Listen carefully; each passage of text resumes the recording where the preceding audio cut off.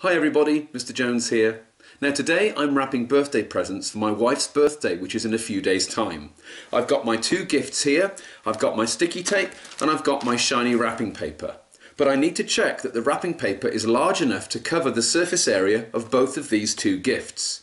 Now the first present I've bought my wife is shortbread, which comes in a regular cuboid shaped box.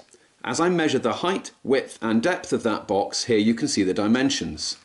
And the second present is this triangle-shaped bar of chocolate. And as I measure that box, here you can see the dimensions of that shape. So the first question is this. Using those dimensions, can you tell me what is the surface area of my box of shortbread and what is the surface area of my box of chocolate? And then the second question is this. The wrapping paper that I have here measures 30 centimetres by 40 centimetres. So tell me, do I have enough wrapping paper to cover both of these presents for my wife's birthday? Use some maths and help me solve this problem.